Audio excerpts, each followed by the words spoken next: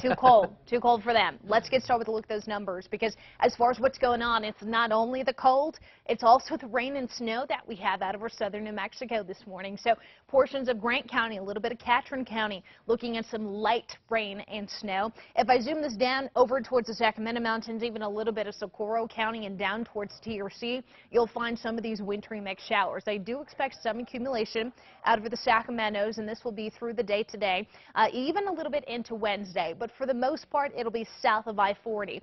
Zooming this out, there's actually a storm system helping push a little bit of moisture in here. That storm out of our southern Cal and into Arizona. But check out this guy up over the Midwest, and you can see that giant cold front swinging down. I mean, that is a pretty powerful cold front. I want to show you the numbers because we can see where that front has been. Behind it, Oklahoma City 35.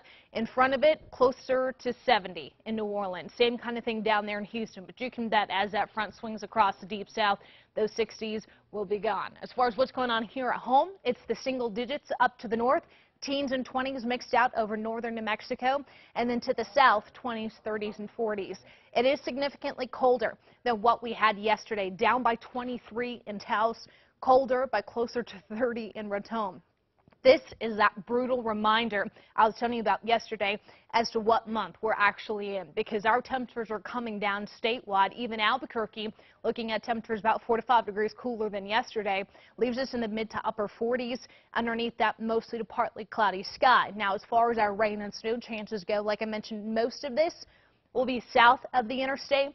Not to say we can't see maybe one or two of these sneak closer to that corridor here. So that's going to be something to watch for here in Albuquerque. It's not going to be much in the way of accumulation. I expect maybe a few inches over the Sacramento Mountains as well as the southwest mountains. We also have a winter storm watch in effect for the Guadalupe Mountains in Eddy County starting tomorrow. So this is where we expect maybe a little bit of a headache when it comes to the road conditions with some of that wintry mix and the snow sticking. But again, it's a few inches over the higher terrain up to the north. It's just the sunshine and the cooler temperatures. So again, we'll take it. We need it. We are going on here in Albuquerque. This will be 61 consecutive days of no rain if we don't see anything today. By tomorrow, our chances come down to 0 here in Albuquerque. Sunshine continues, and then this actually continues through the later half of the week. Despite this cold front, all that cold front's going to do is reinforce those cooler temperatures. So it'll take a while before we actually get back above average.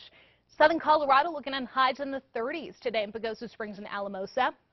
41 Durango, 44 Cortez, a couple degrees warmer come Wednesday. Northwest, highs in the 40s up here, but check out those overnight lows down to 3 in Gallup tonight, 9 in Grants, 12 in Farmington. Southwest, looking at a mostly cloudy sky. Again, you have potential to pick up some rain and high mountain snow. High temps will mostly push 40s and 50s today. Southeast, 30s and 40s over the Sacramentos, and those 40s over the lower elevations. Rain and mountain snow likely today. Northeast, looking at a mostly to partly sunny sky. Upper 30s in Broy and Copaline, 41 Raton, 42 in Santa Rosa. Not likely to see anything in the way of significant showers up here over the northern mountains. You'll actually see sunshine dominate for the next few days. Highs in the 30s and 40s for the high country. East Mountains, mostly cloudy with a few spotty showers possible. High temps in the low to mid 40s this afternoon.